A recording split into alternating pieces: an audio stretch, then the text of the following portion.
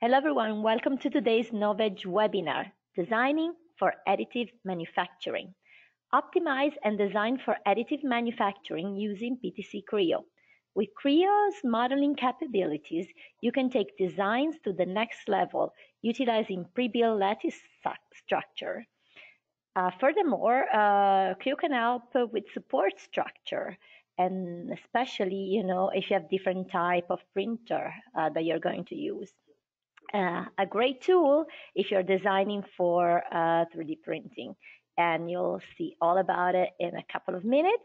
Today's webinar presenter is Cody Wiltrout, who is a graduate from Penn State, and he has been with PTC for almost 3 years.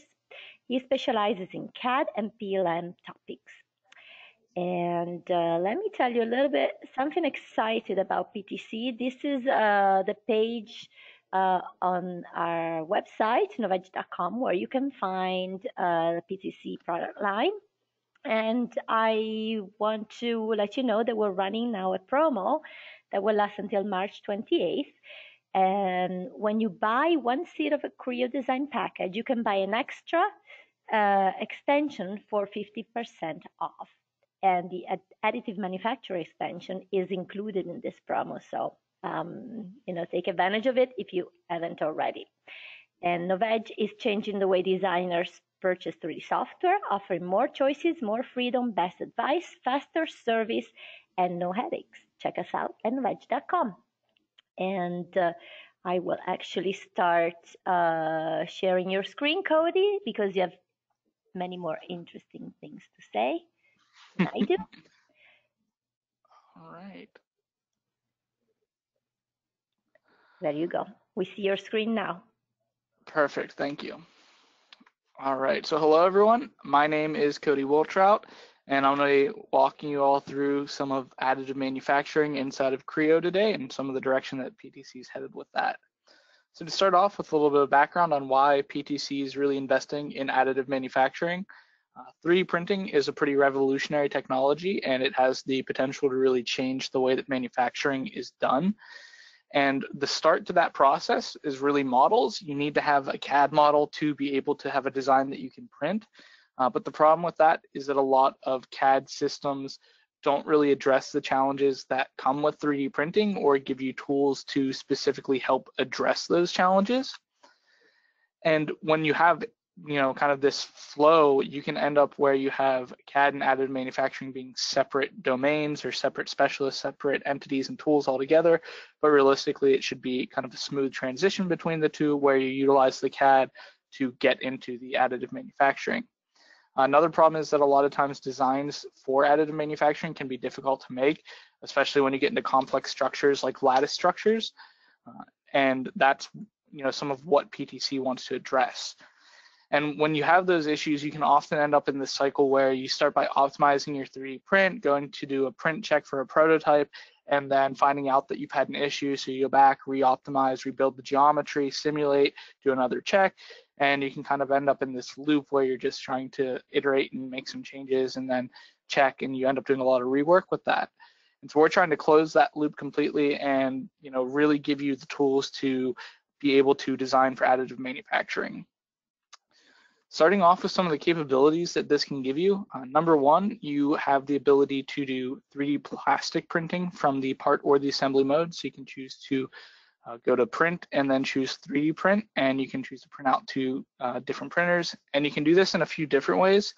So initially you could choose to do something like GrabCAD or 3ds Print. So just kind of third-party tools that you can send out and connect to the printers through if you would like.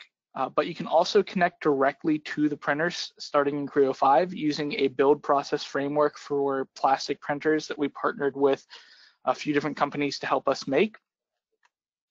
And with that, then once you've got connected to the printer and have the ability to send that off and print it, now we can get into some of the capabilities that actually help you with the designs for that. So first off, we have capabilities for doing lattice modeling. So it allows you to quickly generate lattices and complex lattice structures without you having to go through and do a lot of work by hand. And you can do it by saying something like that you want to fill a void or shell a solid. And when you do that, it's just going to save all of that as one feature that you can see in the tree, and then always make edits to if you need to. With the lattices, you can choose a few different shapes. So here we see some of the more normal ones with the regular, quasi-radial, and herringbone options, and you can choose to do these in 3D or 2.5D. We also have some newer lattice types. So the regular, quasi-radial, and the herringbone started in Creo 4. In Creo 5, we added the truss shape as well, since that's a predominantly pretty stable type of lattice structure. We also have the ability, as I mentioned, to do 2.5D lattices. So if you don't want that full complex array from the 3D, you can slightly simplify that down and do something like this. Now, adding additive manufacturing capabilities, you obviously want to be able to analyze those parts just like you would any other. And so you can use this with Creo Simulate and get feedback off of any of those lattices and make sure that that's going to be the right choice and fit for you.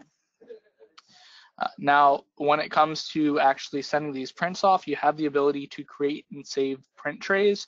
So it understands the print envelope of the printer that you have, and then you can organize parts or assemblies onto those trays to be printed. You can choose to do individuals or pattern it, however you want to do that.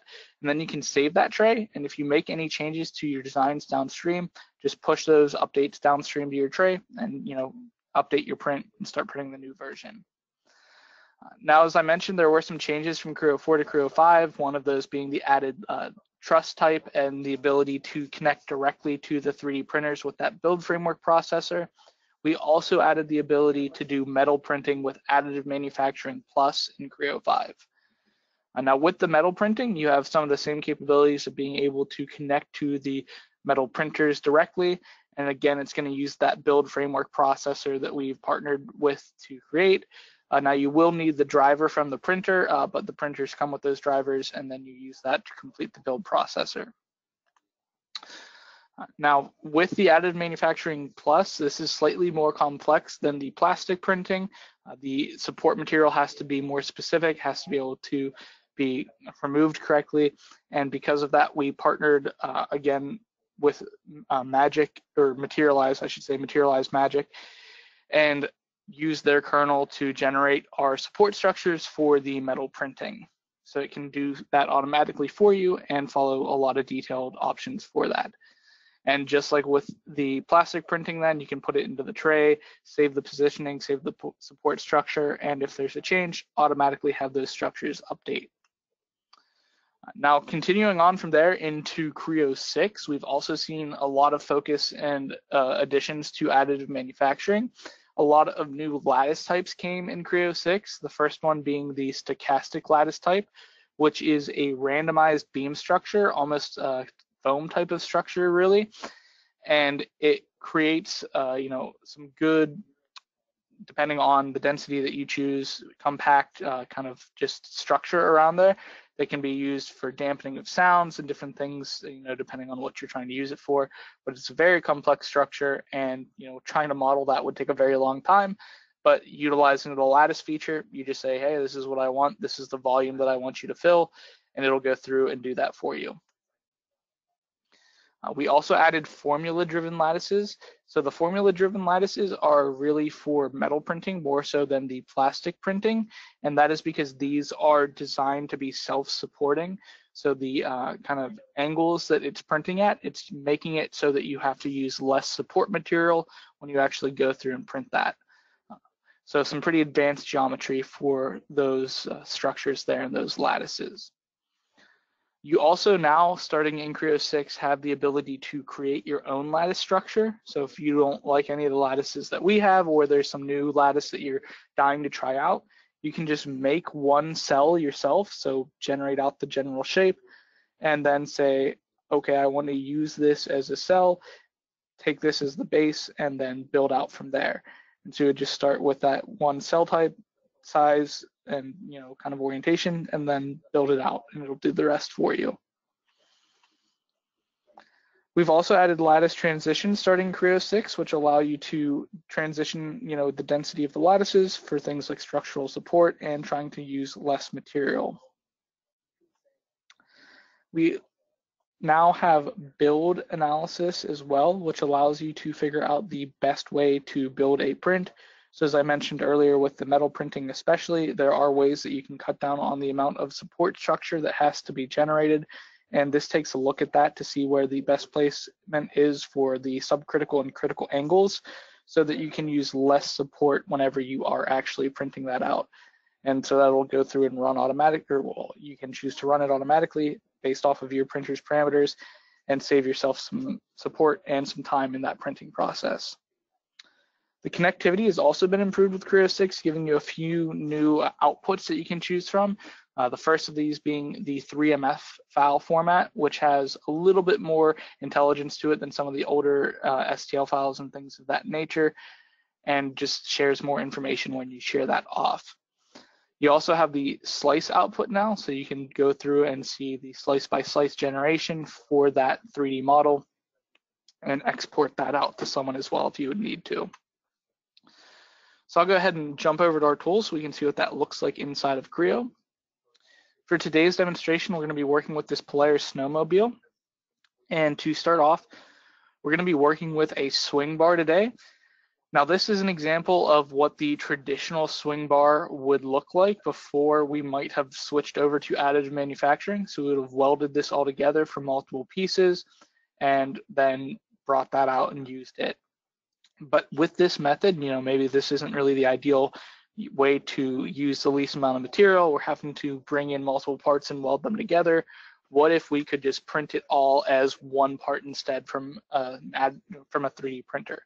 Well, we can try that and see, what the difference is really between them. So we already have another swing arm that we've generated, and we can use some lattice structures in. And for this swing arm, we've just shelled out the arms there to make it a little bit more lightweight and remove some of that material and that metal that we would be using. Now, because this is being printed as well, we don't necessarily have to use welds for those connections. We can just print it all together at once. When we come to actually generating these lattices, there's a few different ways you can do that. As mentioned in the PowerPoint, you can choose to shell solids, fill voids, whatever it would be. But when you do that, you just select the surfaces that you want it to build the lattice structure to.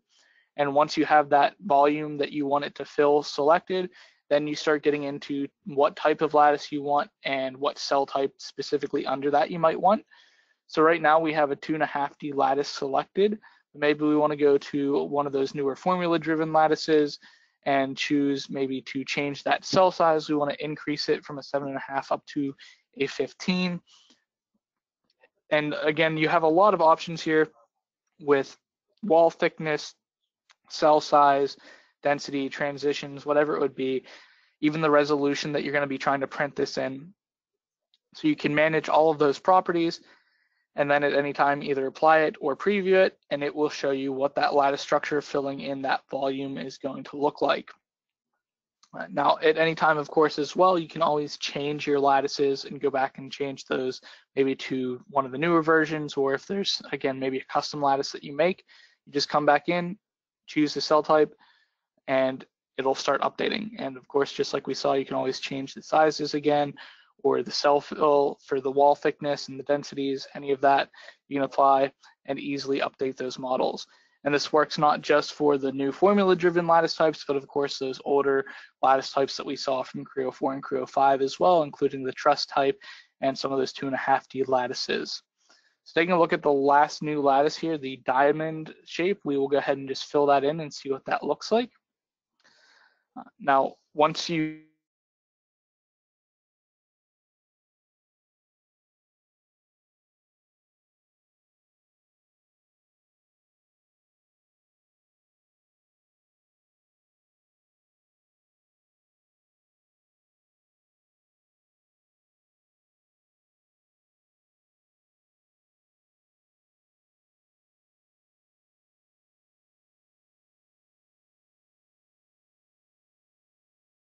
and users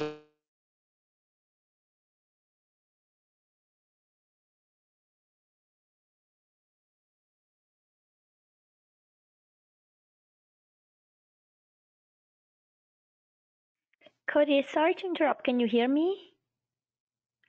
I can't hear you, so I wonder if you might want to jiggle your microphone and see if anything changes. So you would publish it off, choose. Oh. Is there a question? Yes, no, I lost your sound for a while. Hopefully it's just me. Never mind, you're back, carry on.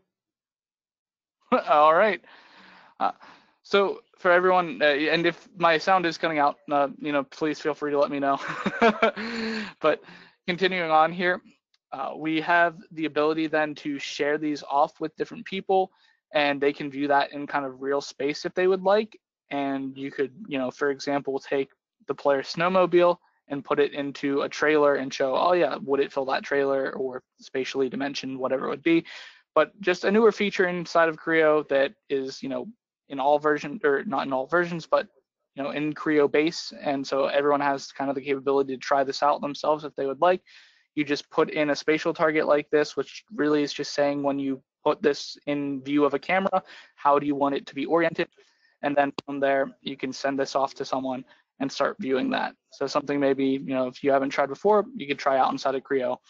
And it's just going to give you a general dashboard like this to see who you want to share that with, share it with whoever you like, and they can start viewing and reviewing that information.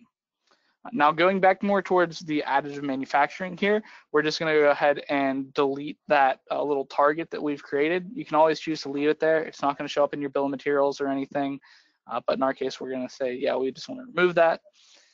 And now the next thing we could go into is doing some analysis. We want to really compare if this swing arm is a more ideal version than the other swing arm that we had created originally using solid metal and welds. So we're going to go ahead and just do some simulation on that. And to do that simulation, it's going to be just like any other simulation inside of Creo. You can use Creo Simulate. You can also use some of the newer functionalities with things like Creo Simulation Live, and do an analysis study to see structurally if this is going to be as sound as that full metal bar. Now, when we do this, of course, you can run it like any other analysis, choose what types of displays you're interested in, what information you want to see, and what your loads and your constraints are going to be. But what's also nice with Creo in this case is that you can do this simultaneously for the newest version here that we're seeing, as well as the original version with the full metal and the welds. And you can choose to orient those in the same way as well and lock that orientation, and if you want to, even the scales, so that it makes it a very easy comparison to really see what your best design option is.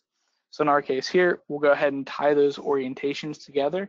So we just say tie, and it will bring those into that same orientation. And then when we start looking at anything or start rotating, it's going to move both of them at the same time. So zooming in here on really where one of our points of weakness would be at the weld line, we can see we do have some high stress here, but it's sitting at around 569 megapascals, so lower than on the other side there with the 607. So lighter weight and more likely structurally more sound. So, pretty good options from there. So maybe I'd decide now I do want to print this since I like this design and I need to get this out to a printer. Well, we have some different options again to do that from here. And the first thing that I want to do is say when I get it to that printer, how do I want to orient it? What's the best way to actually print this? And to do that, we can utilize that build orientation or that build direction analysis in Creo 6 here. And we do that by setting what our critical and subcritical angles are, which are going to be specific to the type of printer that you're using, and going to be telling of, again, when it does that print, at what angle do we need to actually start using a support structure as opposed to letting it hang freely there. So we can just say, go ahead and compute that for us and run through. It will converge on what the optimal answer is. And once it is done converging on that answer, then you can choose to save that as a build direction. So you just save that as an orientation inside of Creo. And then when you get down to, orienting this in the tray placement or sending this somewhere, you can save in that direction and utilize it. So we'll go ahead now, we can see we have that new orientation inside of here with that build direction. So at any time, we can always come back to that now.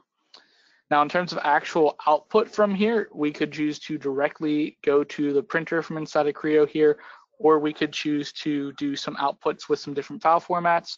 So maybe first we'll start with a save as, and we'll try that new 3MF file format. And then at the end of the demonstration here, we can take a look at what that looks like compared to just going ahead and sending it to the printer.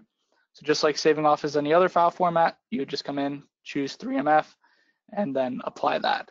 Now, if you did not want to do a save as and you don't want to leave Creo at all, you can choose instead to just print directly from here. When you do bring these in, then you can choose the scale that that's going to be at. Maybe we want to scale that down some, and then orient that onto our tray. And again, we can choose to use that build direction that we've already generated. We can choose to print one at a time. We could generate multiple inside of here. We can automatically generate our support structure as well. And again, for metal printing, that's going to be a little bit more complex than with the plastic. So just come in, choose the attributes based off of your printer. If you want to change anything, you can get really detailed into some of the attributes there for this support generation, or you can choose to kind of just leave it at best practices and let it run as is. Now, if you switch between different printers, again, it's going to update based off of that tray size that each one of those would fit into.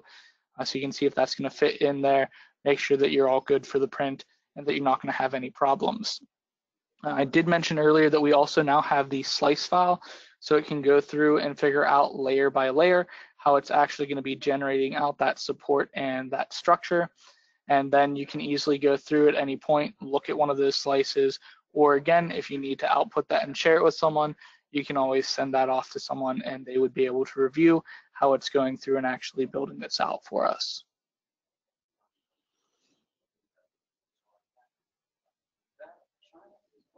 Now, once we've run through our slice file here, we could obviously then go ahead and say, yeah, I'm pretty happy with this. We now know that it's structurally sound. I like it. We're going to save this print job.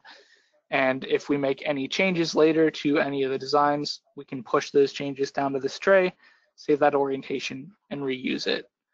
Now, lastly here, as I mentioned, we have that 3MF output. So just to show you what that looks like compared to an STL, which is really just some polygons generated from there. You get a lot more information here with the lattices and some of the colors. And it's a pretty good format to be able to share that out. It can also save those support structures. And then if you need to bring that to a third-party vendor or something, you can easily share that along. So just to kind of come back here and recap some of what we've seen.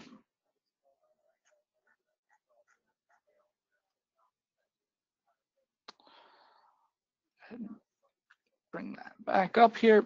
Some of the value that this really can bring to designers looking to get into additive manufacturing and some of these new tools is that, number one, it can help save you time. You're not trying to dimension those lattices by hand.